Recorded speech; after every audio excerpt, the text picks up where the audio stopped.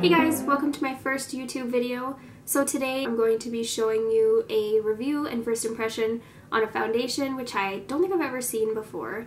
And it's hard to find a review on this foundation on YouTube because I know when I went to go buy it, I wanted to see what other people thought of it, and I came across 2 YouTube reviews. So I figured I would pick it up and try it and let you guys know how it is. And I'll do a wear test throughout the day to see if it lasts all day like it claims it does. So the first thought I had when I saw this foundation is that the packaging looks a lot like the Smashbox Studio Skin foundation. So it comes in a glass bottle and it has a pump, which is nice.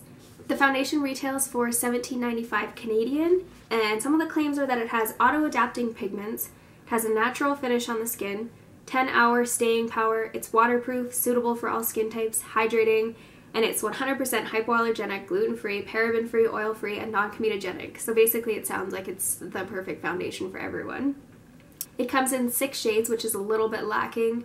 Actually quite a bit lacking. 6 shades is like nothing, especially since most of the shades are very light to medium skin tones. They have this tool that you can use on their website to match your skin tone to their foundation using other brands that you use. So Makeup Forever was one of the brands that they have on there, and you can just put in what color you are in Makeup Forever and it will match you to their foundation. So that's what I did, and I came up with the color Ivory, which is the second lightest shade. And I probably could have gotten away with the lightest shade, but this one was a little bit more like neutral undertone, whereas the lightest shade was a little bit more yellow undertoned. But I also wanted to see what they compared their darkest shade to in the Makeup Forever foundation. So it says that their darkest shade is equal to 127 or Y335 Dark Sand, which I know is a very medium color, so this foundation is obviously not going to work for everyone, especially if you have darker skin tones than Dark Sand in Makeup Forever foundation. So Marcelle ships to Canada and the US from their website, but I know you can purchase Marcelle in pretty much every Shoppers Drug Mart and Walmart in Canada. So I also picked up the Marcelle Flawless Skin Fusion Concealer, and this guy comes in really nice plastic packaging. It looks to me like it's high-end, and it reminds me a little bit of the Studio Skin Concealer, which I have also never tried. But if this video gets enough views and you guys want to see me do a comparison between the 2 foundations and concealers, I could do that for you. I'm going to do a wear test today because it claims it stays on for 10 hours. So I'm going to do half my face with a brush and I'll do the other half with a beauty blender. And we'll see how the coverage is on both sides, whether it looks natural on the skin like it claims it does. And then I will just do some check-ins throughout the day to let you know how it's wearing on the skin, and I will do one final one before I take it off to let you know if it really did stay on for 10 hours. So I just put my hair back and I zoomed you guys in a little bit so that you can see how the foundation applies to my skin. I'm not going to wear a primer or anything just because I want to see how well the foundation works by itself and if it really does stay for 10 hours. But I have moisturized and I've used the Eucerin Dry Skin Replenishing Face Cream. Looks like that. And I'll give you a little bit of background about my skin. I have pretty normal skin. I tend to get oily, like not very oily at all, but if I do get oily, I get oily around my nose, but that's also the place that I have my dry patches. So we'll see if this foundation sticks to those dry patches or if any oils come through during the day.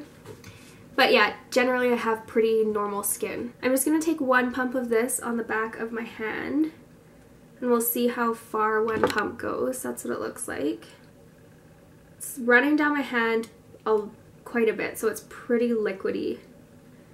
So I'm just going to apply it with my finger, and I'm going to do the first side with the brush.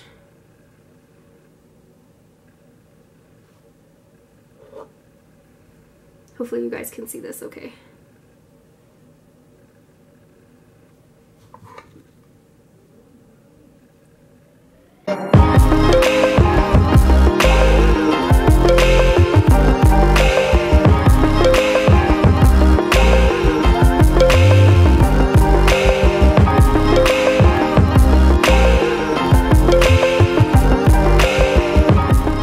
Okay, so for that layer on my face, I've used about half of the pump of foundation.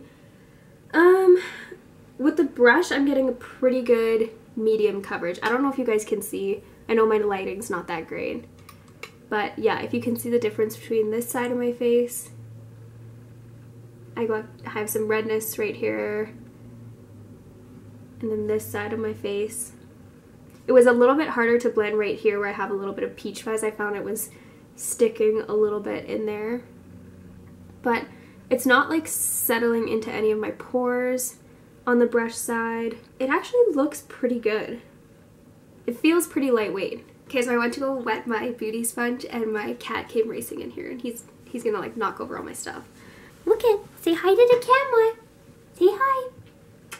Okay, time to go. I'm pretty sure I just got foundation all over my cat because now the foundation is smeared on my hand. So I'm gonna have to get a new pump. And I'll do the other side of my face with my Real Techniques blending sponge. There's cat hair in my foundation.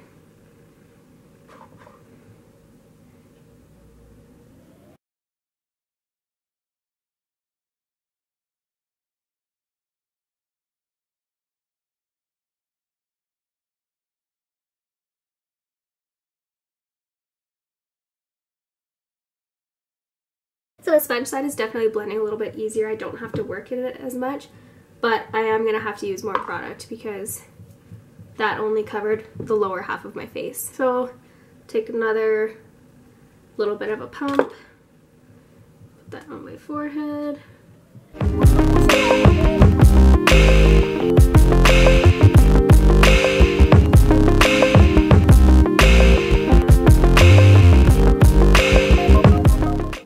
So I think that the coverage I'm getting on the Beauty Blender side is a little bit less, but I like the finish better. It's not sticking so much to the peach fuzz on my face, whereas this side it is a little bit more.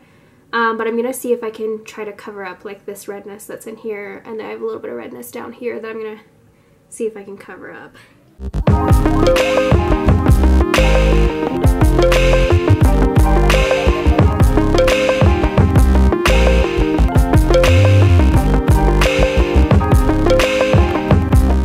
Okay, so it covered up a little bit more of the redness, but normally I would go in with like a concealer and conceal a little bit more. So far it looks nice. It looks pretty skin-like. So now we're gonna go in with the concealer, and I'm just gonna put this under my eyes because I really want to see how the foundation wears by itself without concealer on top, especially for covering blemishes. So I'm just gonna put this a little bit under my eyes. I'm not gonna go too far down because I really don't want that coverage.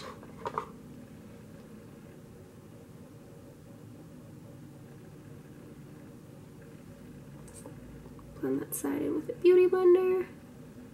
First thought, the concealer, I have the shade Fair, and the concealer is very yellow. It says it's supposed to be a lightweight concealer, but it is really thick.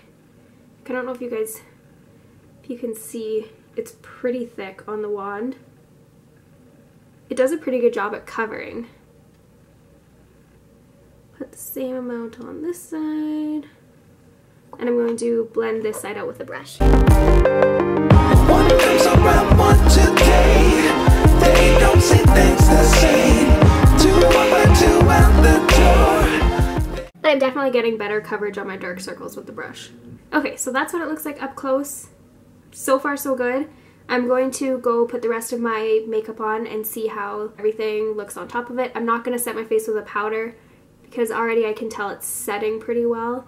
And I really want to see how it stays by itself without a powder. So I will be right back. Okay, so I'm back with the finished makeup. And my first impression after putting everything else on my face is that the foundation looks really good. I was able to blend my bronzer and my blush really well. Like I didn't set the foundation with powder or anything like that. But yeah, it's set down to a nice finish. First impression is that the brush side is looking a lot better than the Beauty Blender side. The Beauty Blender side I didn't get as much coverage, and you can see, like, I'll zoom you guys in. I have a pimple right here that's definitely showing through. I have some redness around my nose that's peeking through. I did try to put 2 layers of the foundation on, but it's still like not a full coverage. But yeah, other than that, everything blended out really nicely. This side I think looks really good. This side does look flawless. The only thing I would say is that the foundation is sticking to a little bit of my peach fuzz, but I think if you used a setting spray, you could totally get rid of that. So it finished to a pretty like natural looking finish, maybe a little bit more on the matte side. It does look really good. It's not settling into any of my pores so far. It's not setting into any lines like around my mouth. So my first impression is that I do really like it. I'm going to wear it throughout the day, and then I will be back in a few hours to show you what it looks like. Check-in time now is 11:46, but I've had the foundation on since about 11 o'clock, so yeah, we'll say 11 o'clock. So I'll see you in a few hours. Hey guys, so I'm back to do a check-in on the foundation. It is now 3 o'clock, so that means the foundation has been on for 4 hours, and it's still going pretty well. I mean, I'm starting to get a little bit oily kind of around my nose area, but it's nothing crazy, like nothing that I would set with a powder yet. It's not settling into lines around my mouth yet. So far it just looks good.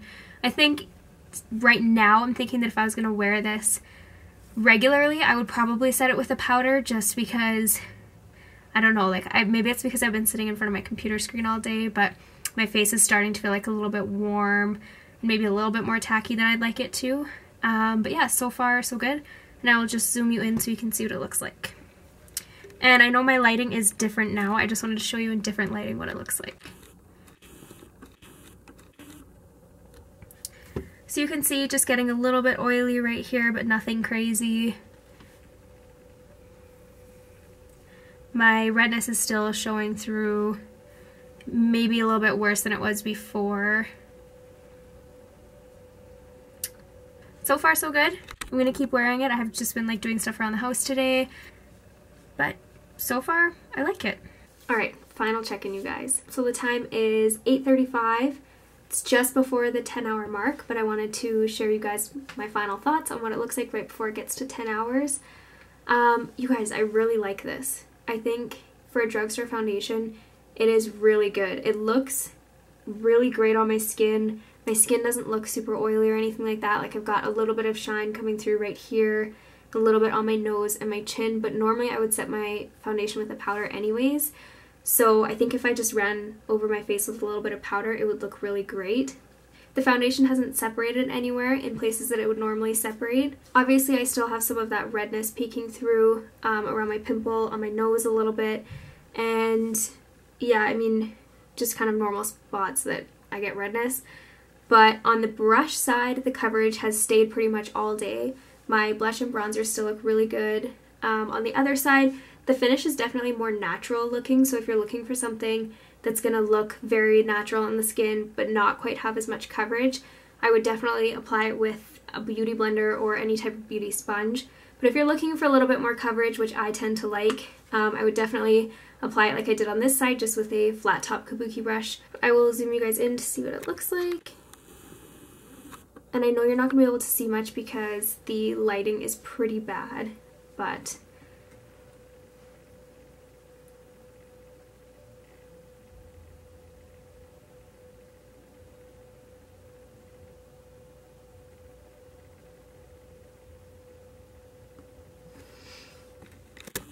and then I just wanted to show you guys before I head out. I'm going to set it with a powder and we'll see how it looks now that it's the end of the day. And I'm just using the Maybelline Fit Me Matte and Poreless powder in the shade Translucent. And I'm just going to dust this on my face, see if I can get rid of some of that shine.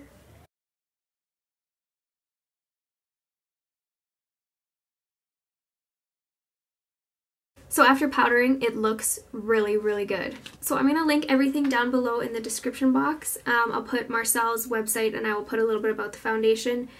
And yeah, I mean, I think I might wear it for a few more days and see how I like it. Maybe trying it out with a primer, with some powder, with maybe a finishing spray, and seeing how it works then. And then maybe by the time this video is uploaded, I can add something in the description box about how it's still wearing. But I think if you're looking for something from the drugstore that looks very nice on the skin but has that coverage that you want, I think you should definitely give this a go. Guys, so one thing I forgot to mention, I forgot that I was also testing out the concealer. So I put the concealer under my eyes today and it actually looks so good. Normally by the end of the day my concealer always creases. It doesn't matter how much powder I set it with, it's always creasy, and I can see like little lines where there's like concealer sticking in the lines and it's not very nice. But this one, I'll try to show you guys, like, there is no creasing going on there. And it doesn't feel drying under my eyes. It really is lightweight, even though it was a pretty thick concealer. And it covered everything I wanted it to cover, so 2 thumbs up on the concealer. So if you enjoyed my video, make sure to give it a thumbs up, and I guess I'll see you in my next video. Thanks for watching, guys.